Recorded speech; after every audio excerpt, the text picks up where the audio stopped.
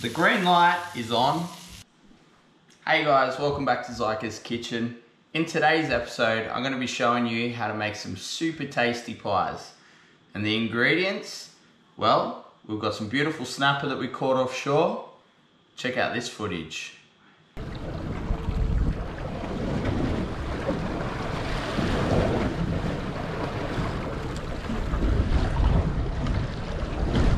Feels lost with that.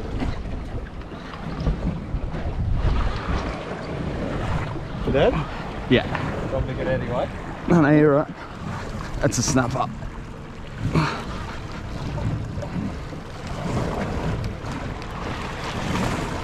Camera? Are you on?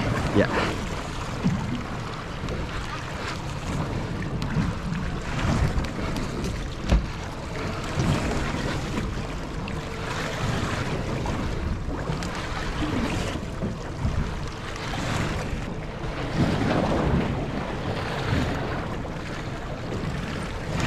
Good one? Yeah.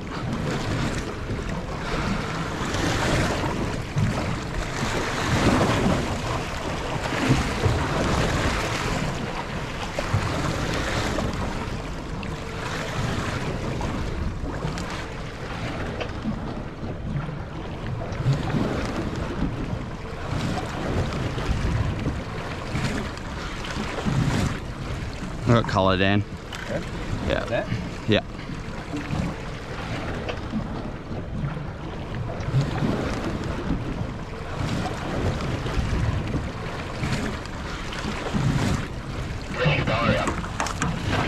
You. Nice snapper, mate. That's a beautiful fish, man. How good's that? Hey? Yeah, mate, that's awesome. Nice. That's a good fish. Good southern snapper. Beautiful. Okay, so we've got that beautiful snapper. So what we're gonna do is we're gonna make a snapper and cheesy leek pie. All made in our $10 pie maker. How exciting. All right, so ingredients that we're gonna need for this recipe. We're gonna need some puff pastry. We're gonna need 50 grams of butter, 50 grams of flour, around a cup of shredded cheese, 2 leeks washed and sliced, some fish stock. If you want to know how to make fish stock, there's a link above to a video that I've done on fish stock before, so check that out. And we've got the beautiful snapper that we caught offshore. All right, let's get cooking. Okay, so first part of the recipe, what we're gonna do is we're gonna sweat down our leeks. So we'll get them in here. Great thing about this recipe is you really only need one pot to make it. We'll get some garlic in there. I'd say about 2 cloves.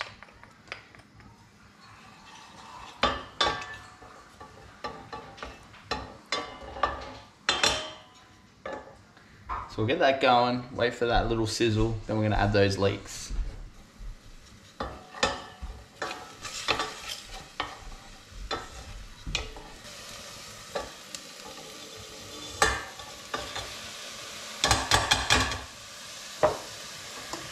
Now what we want to do is we want to get some salt in there. It's going to draw out that natural moisture that's in the leek, and that's going to help that sweat down. So we'll get some salt.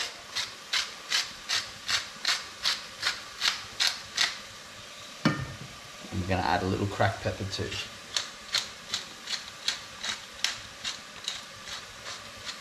Right.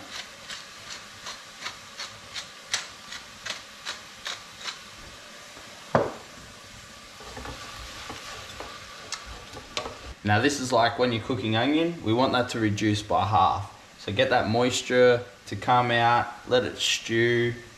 Then we'll take that out and get that into the fish bowl.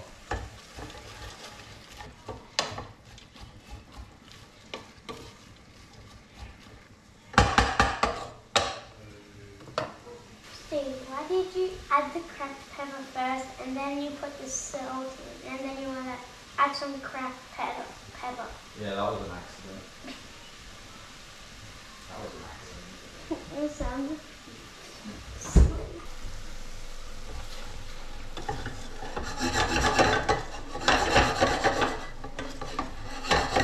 Okay, so now that the leek has come down by half, you can see in there it's still got that beautiful green that nice fluorescent color. So that's the time to take it off. That has definitely gone nice and soft, and that's perfect for our fish pie. So we're gonna take that off the heat, and then we're gonna start making our velouté.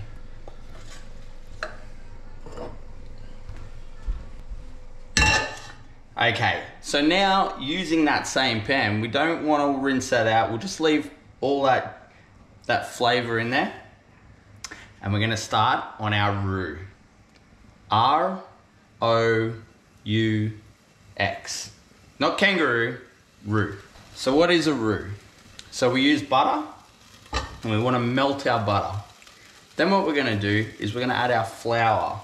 We're gonna incorporate that together, and what it'll start doing is it'll start combining really nice and start getting a really nice pale color. What is a roux used for? A roux is used to thicken our sauces. It can be to thicken our desserts, our veloutés for our pie mixes, our sauces to accompany our meals. And how it works is you put the butter in, you put the flour, and basically as the flour cooks out, the particles of flour burst, they pop. And what that does is, as it cooks, it gets rid of that flour taste, and it actually becomes a really nice thickening starch. So melt your butter down.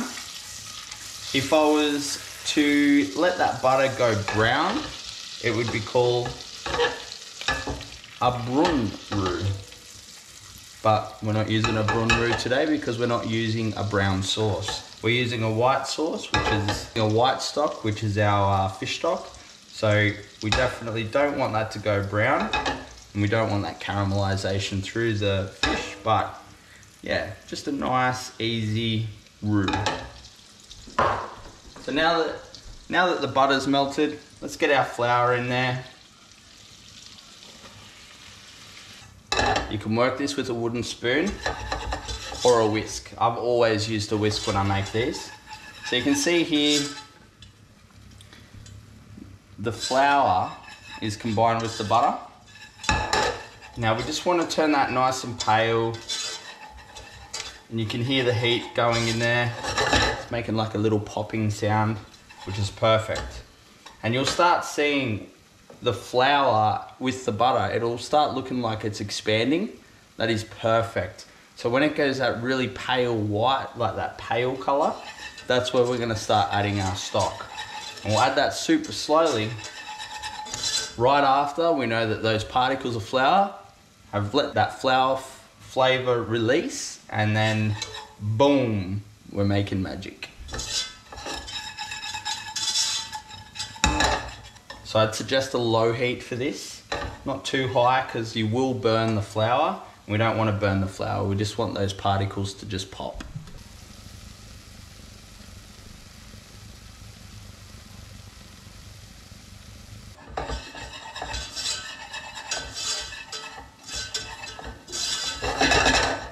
Okay, I can see that flour is at the right stage now. It's actually just before that time where it's going to start changing color. We don't want that, so now it's time to start adding our stock.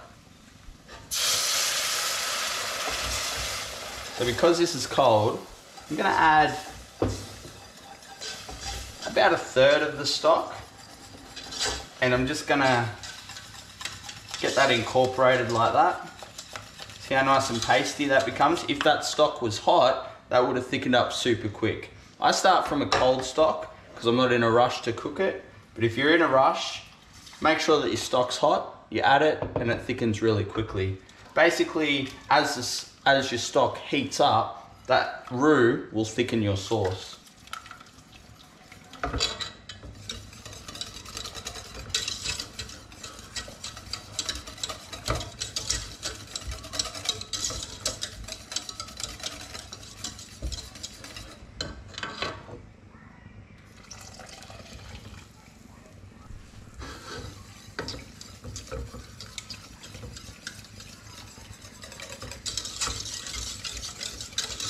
So what's gonna happen is that velouté is gonna turn really silky smooth the more you work it.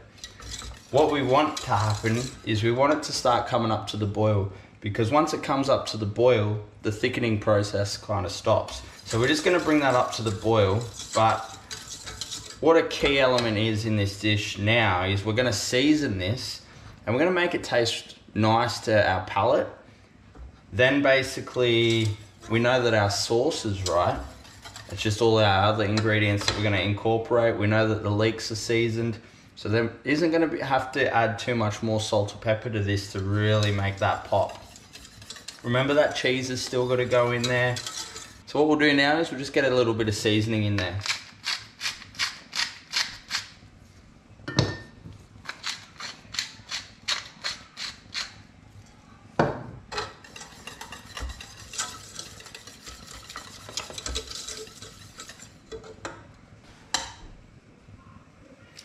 You see how that coats the spoon? That is perfect. Touch more salt, touch more pepper, but when that comes to the boil, we're talking perfection.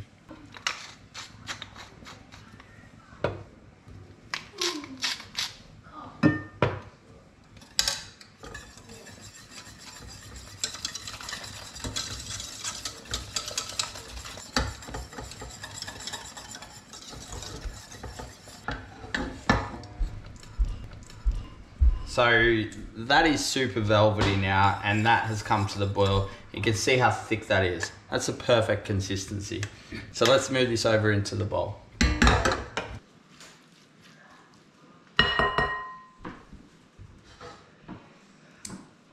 Okay, so now that we've got our sauce nice and thick, let's get that into the bowl.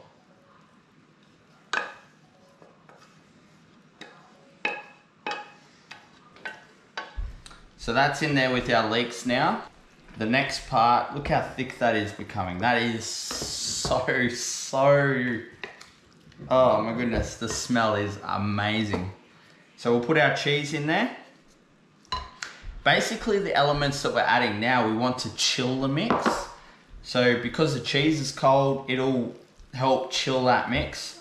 I've diced up our beautiful, beautiful snapper.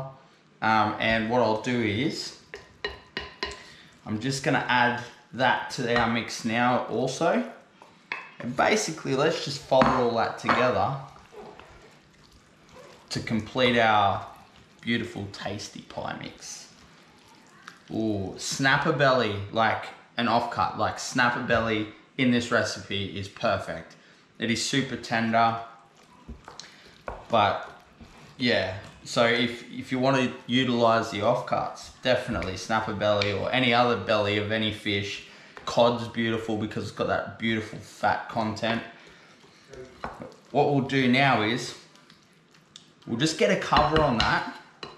You can see that that pie mix there is just, it's glowing. It's like, it's just beautiful. The smell is amazing. I'm gonna get that in the fridge. I just need that to chill for about half an hour before I start piling in these pies, but our puff pastries come to room temperature, which is perfect. But I'm just gonna get this to chill and we'll come back and we'll get those pies made. Now that our pie mix has chilled, it's time for us to start making our pies. The beautiful thing about this $10 special is it comes with a cutter. So you've got the tops and you've got the bottoms. So let's get cutting.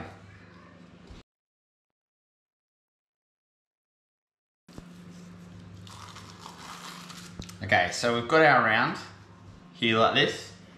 Basically you just put it into the pie machine like this and that's it. It's super easy.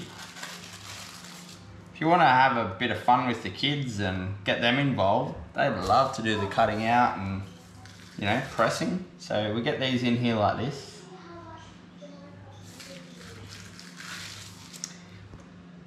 Now, don't waste this stuff, right? Put that to the side. You can cut and mend and put it all back together. There's no reason why you should just chuck that. So put that to the side. We can use that again later. So now we just need to cut some tops. So the smaller end of the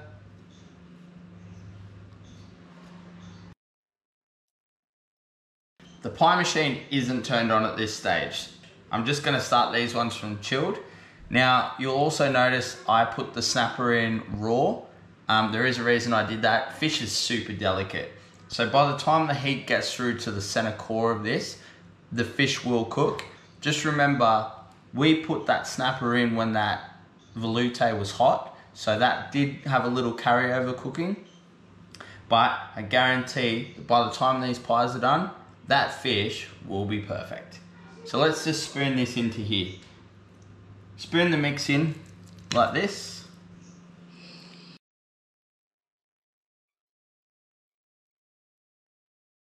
These little pie shells can take quite a bit of ingredients, so don't be scared to kind of mound it up a little.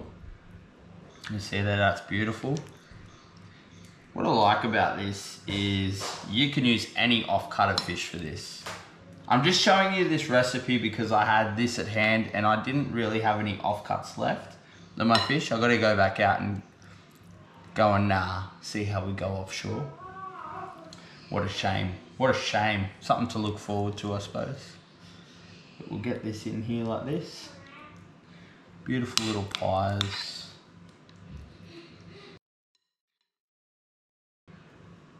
Right, so now that they're filled, we just get our pie tops like this. Put it on the top like that. Pretty simple stuff. Get that on there. On there. We go like this. Clamp. Turn on. We'll come back when that light turns green and we'll see how we're cooking.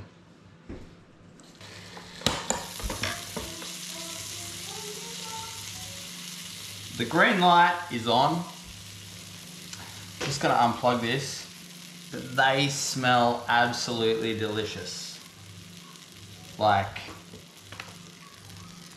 look at those. Okay, so the beautiful thing about these pie makers is the pies just pop straight out. So we'll get them out. Just like that.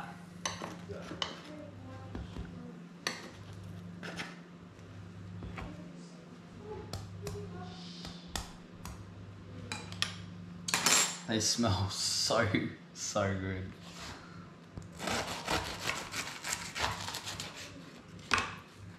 Oh, look at that. Look at that. And that fish is cooked perfectly. You can see, like, there's no clear part. That fish is perfect. So we've got the beautiful pie done. Got our cheeky little photos. Just come over here, boys. What do you think of the $10 pie maker? Ooh. Yeah. I've had it before, Steve. Ah, you tell the world our secrets.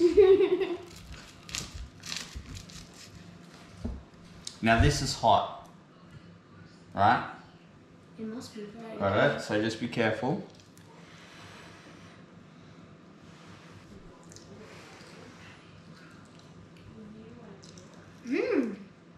That's good.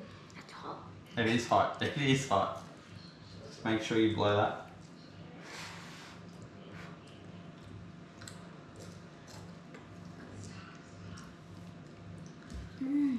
Is that good? Is that good? Look at the face. Beautiful. All right, kids. High five. Boom. Boom. Alright guys, that's it for another episode. If you are liking what you're seeing, please feel free to subscribe.